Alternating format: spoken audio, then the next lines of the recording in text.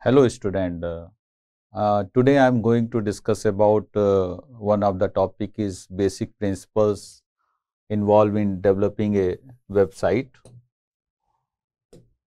So this is the topic of first unit of the subject web designing, and the unit is introduction. Myself is Dr. Shashank Sahu from Computer Science and Engineering College.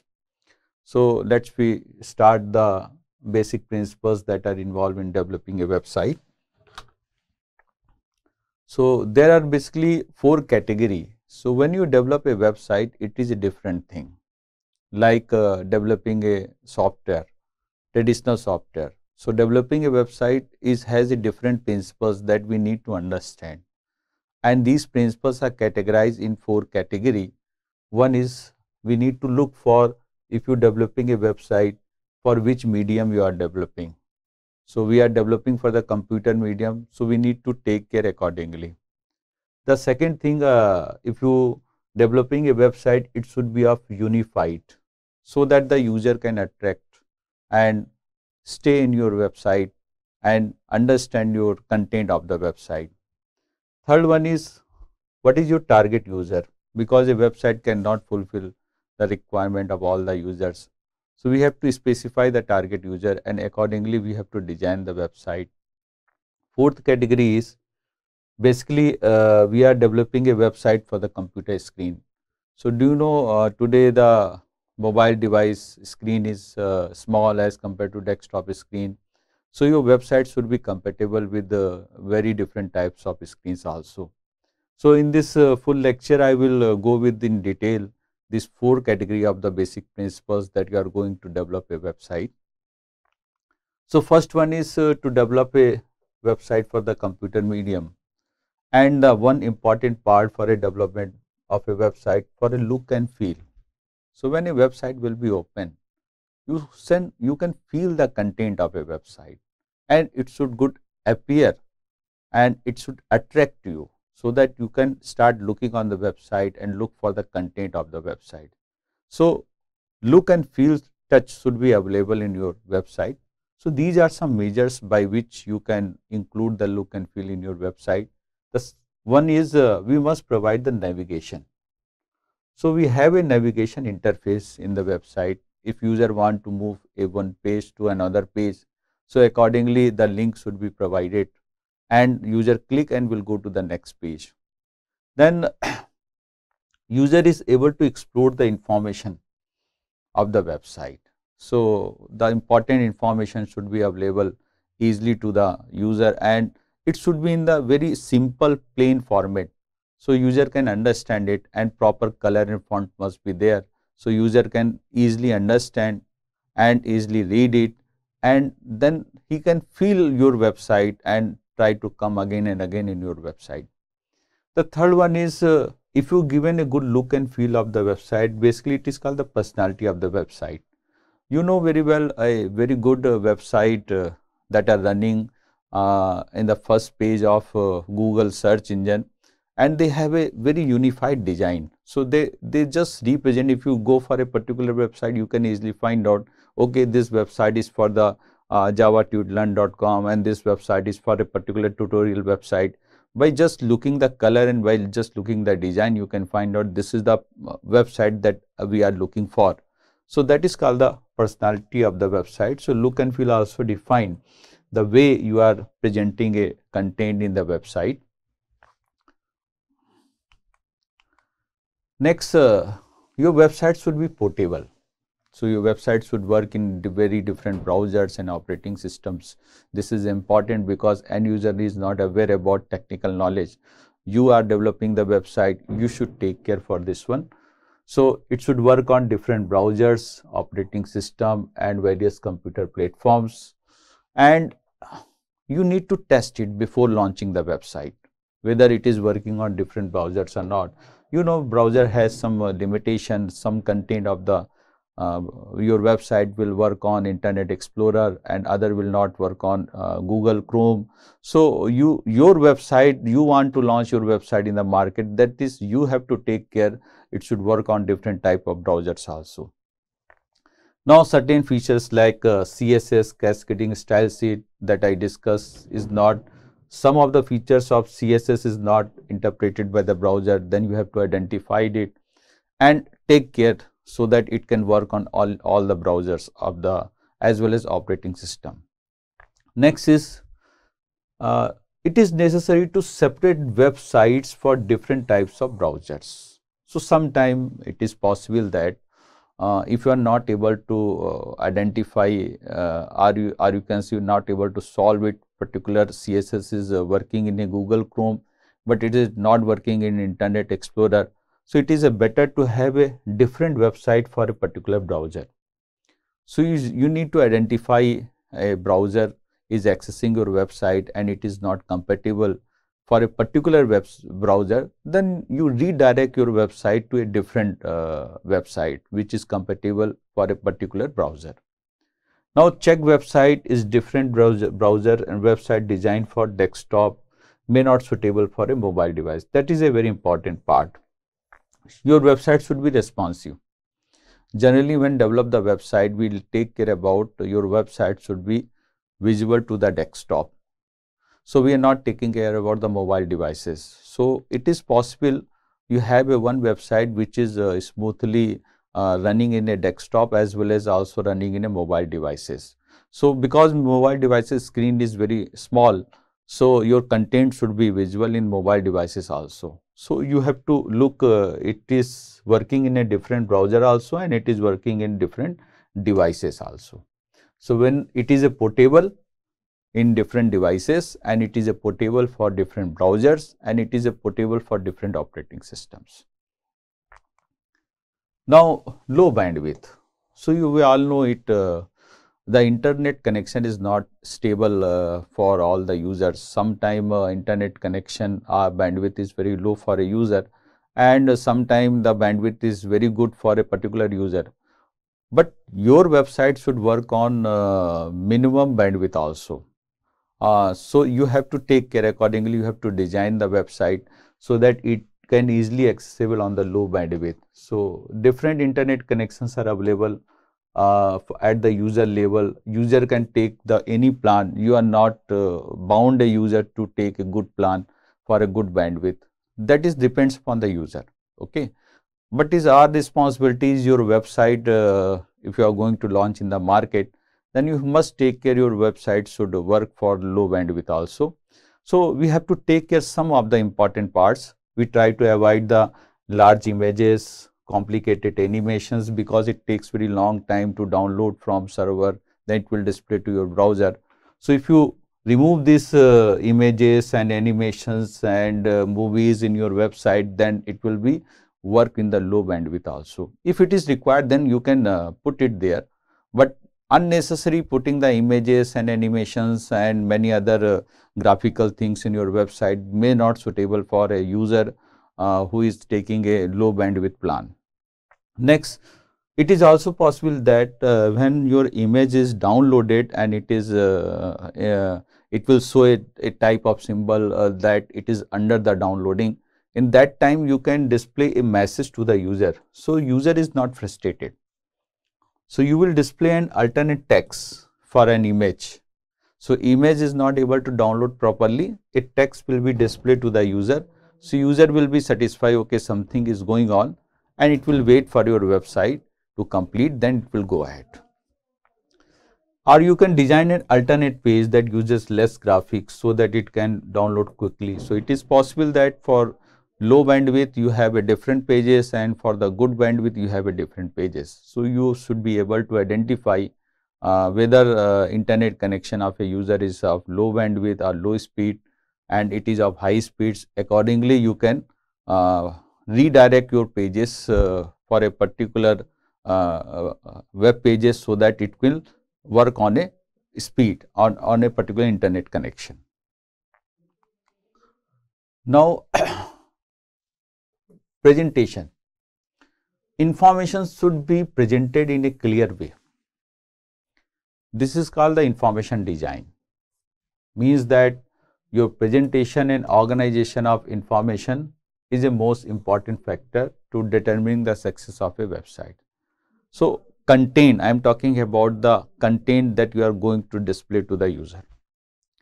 So when you are going to display to the user, take care about, do not use too many fonts and colors because it will distract the user. Provide a direct link to the areas in which website that you think that most demanded. So you can put important links at one site so the user can easily find out it. Use contrasting colors so that text is easy to read. So the color side should be in this way so that user can easily understand and read it. And on the computer screen, user tend to scan rather than read the whole page. This is very important.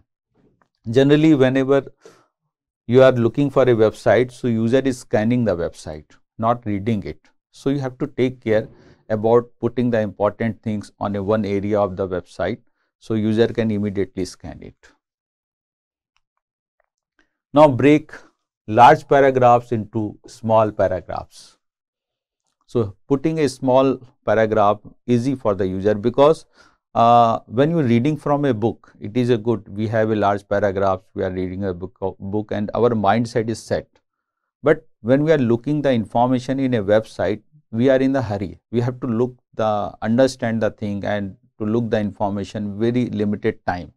So if you have a big paragraph or you can say large paragraph, then it is difficult for user to understand what he is searching for it. So if you have a small paragraph, user can easily understand the content that you want to inform to the user and user can easily understand it. Now provide suitable headings and user can find out the information quickly. Break up long text into columns, link text with the hyperlinks. So these are things we need to follow to present your information clearly in the website. Now design the whole site. So there is a website, it consists of multiple pages.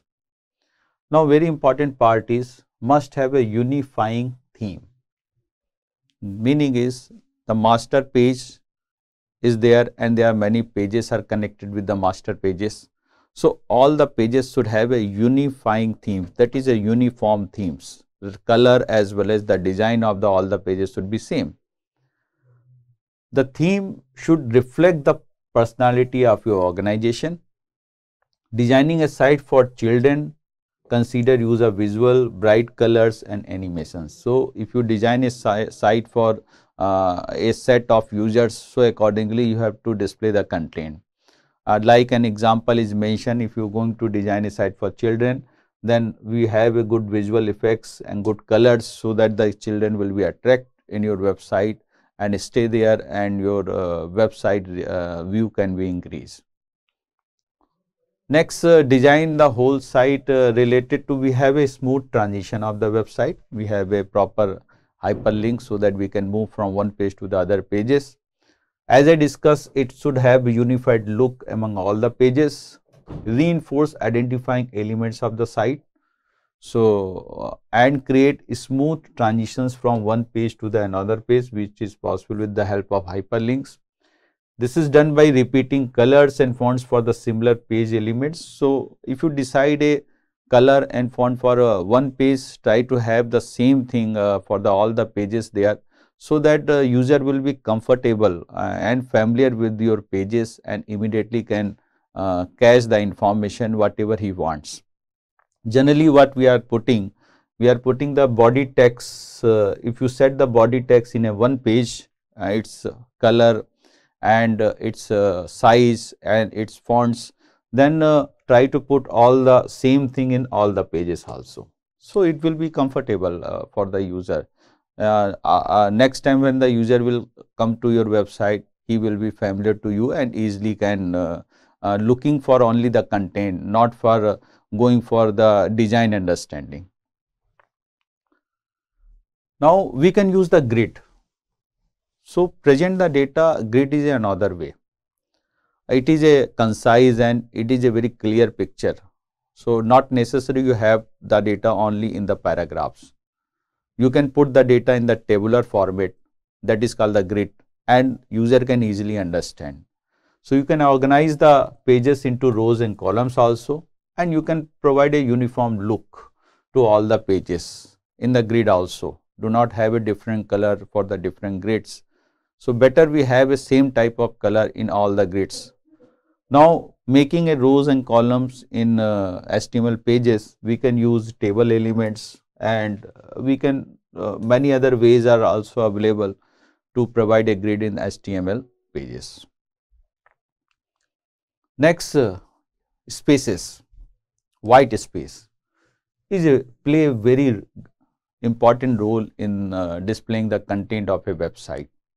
So there is a active white space. So active white space are the blank areas of a page, and it is the white space between the text, image, paragraph. So when we are giving some spaces between the text and images, between the paragraph, we call as an active white space. So these spaces define the area of the page. White space that is used deliberately is called the active white space. So suppose if you write everything in a one page, then it is a difficult to understand. And if you putting some spaces in a paragraph, whenever the context of a paragraph is changed, we put some space. So user can easily understand it.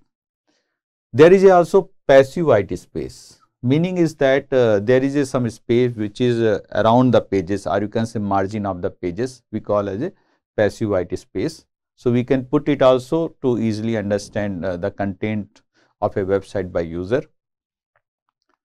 An example is mentioned. Active white space is basically between the paragraph. You can see this is the active white space, this is the content, this one is the content, this is the content, and we are putting some white space here. This is the also content, this is also content, we are putting the white space here. So putting the white space between the text and between the images is called the active white space. Now there are some white space here, this is the white space, and white spaces is around here. So we call as a passive white space. So we have a passive white space to define the margin of a web page, and active white space which are between the text, images, to easily understand the content of a website by the user. Now use of active white space. So lack of active white space create the impression that the page can contain too much information. Information is correct, but it is not properly presented because we are not putting the white spaces. So it is difficult for a user to understand. Find a page that does not have sufficient active white space, it is a difficulty for the user.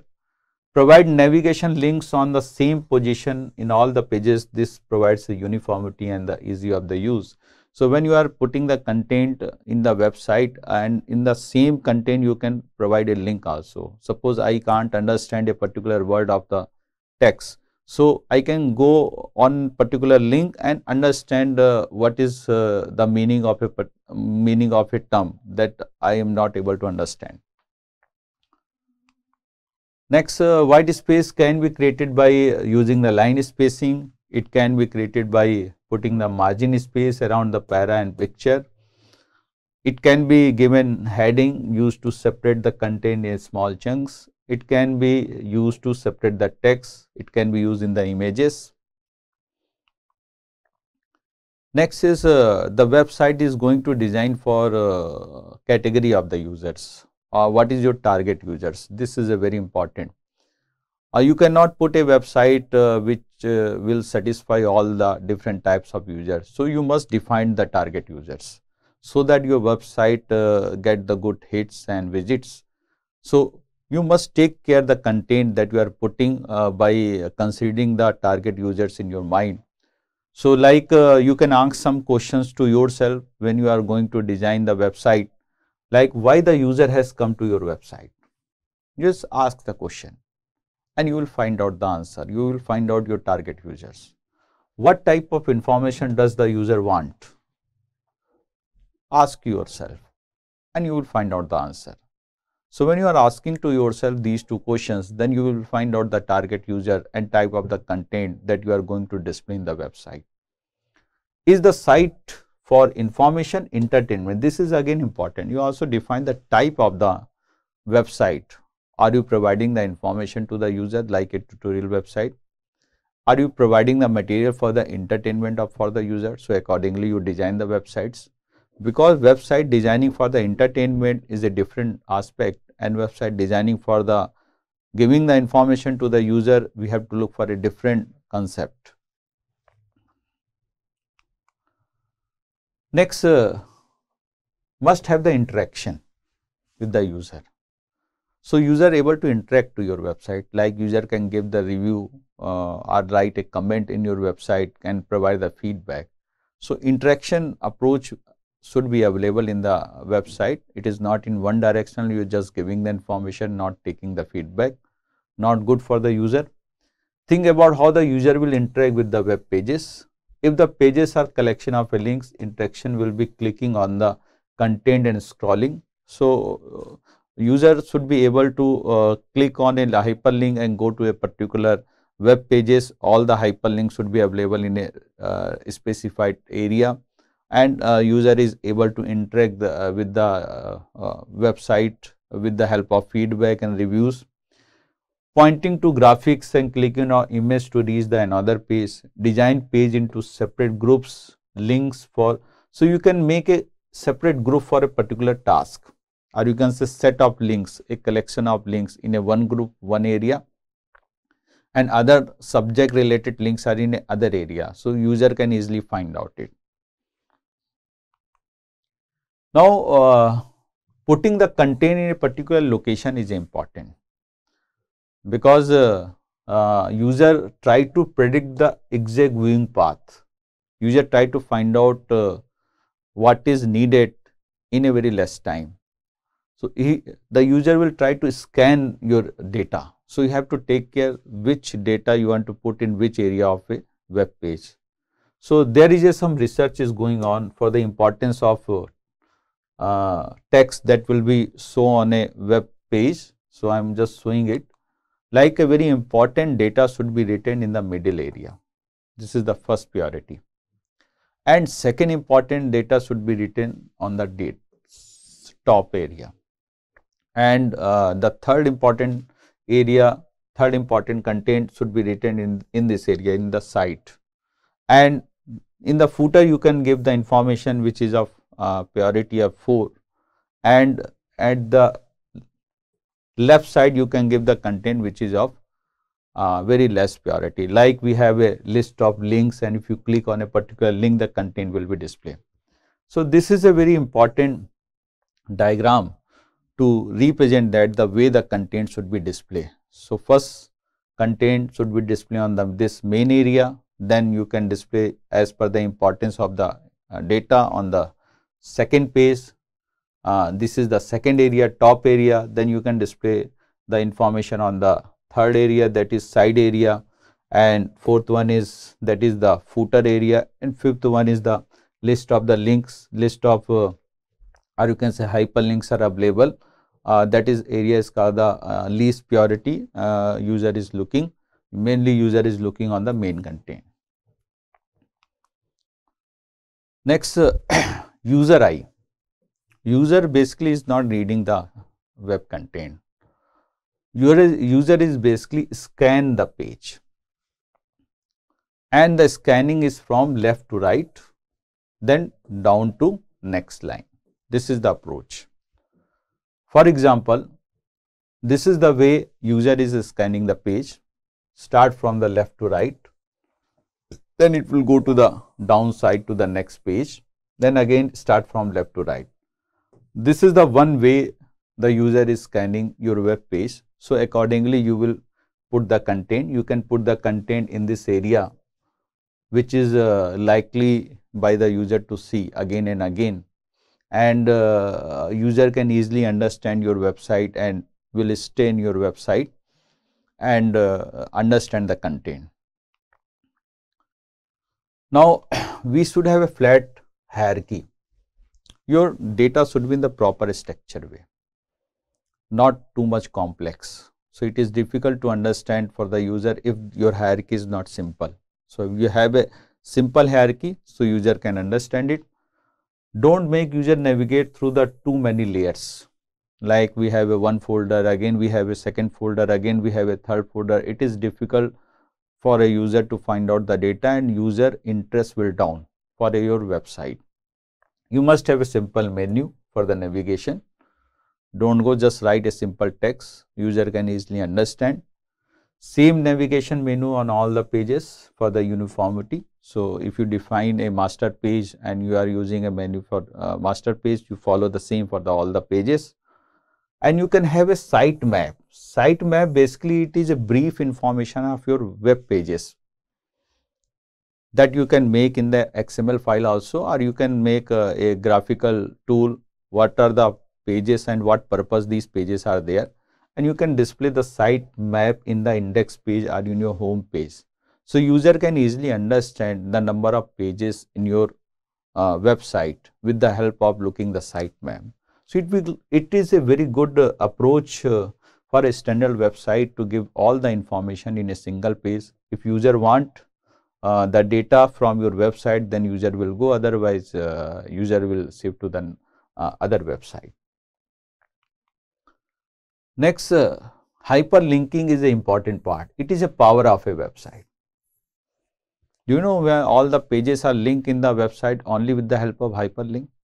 So putting the suitable hyperlink in a web page will reflect, or you can say understand and attract the user in your website. So web pages enable the non-linear reading. It is not linear reading. Do you know, it is not like reading a book one by one pages. User can move from any page from your home page. User should be able to reach to the end of your page also. User should be able to back to the first page also. User should be able to the middle page also. So this is an important part. Reading of in a website is a non-linear. It is not because of non-linear, we have to look for the hyperlinking accordingly. Now this can be done by providing hyperlinks through text and images. So you can make the image as a hyperlink also. You know, visual effect, or you can say symbols, are very easily understandable by the user, very easily recognized by the user.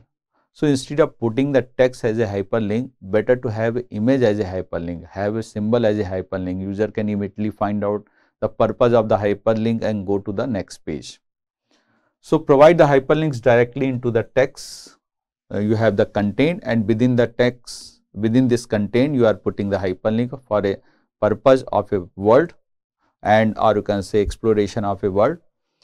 Provide links that allow the user to jump to the top of the page. So this possibility is there. In middle of a website, user want to go to the home page, that link should be always available, and bottom of the page and go to the menu from anywhere in the page. So that facility should be available in your website. So you can move to the top page, you can move to the bottom page, as well as you should be able to go to the home page. All type of jumping from any page should be available in your web page. Provide the hypertext table of the content.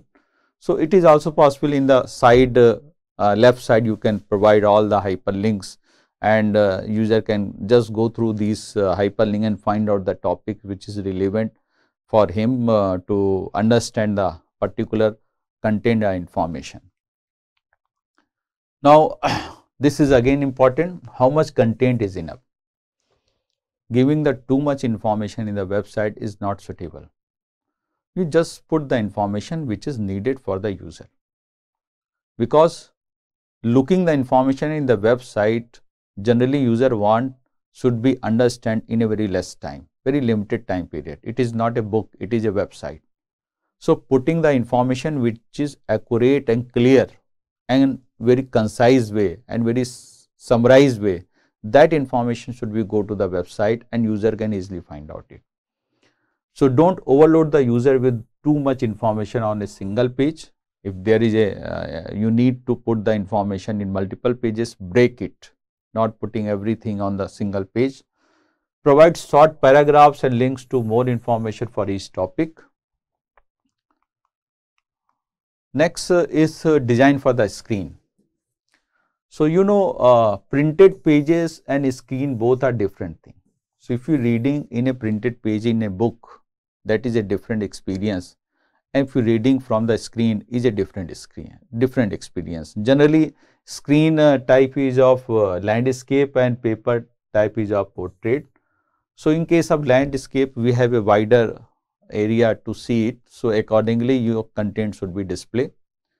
So paper reflects light, but screen passes light from the behind. So when you're reading from the paper, your eyes comfortable. You can easily read it. But if you read the same thing from the screen, so you look for the intensity of the light also, whether it is comfortable to your eyes or not. So you have to set the color as well as a different background of the web pages, so that easily comfortable for the user, and user can stick to your content. Provide enough contrast and page light background and dark font whenever needed. Avoid light text, light background. So in the screen, do not put the light color for the text. It will be difficult for a user to understand. And screen has a low resolution than the paper, so you have to take care accordingly. We have a light background, we have a dark text, so that a user can easily understand the text and find out your information that you want to convey.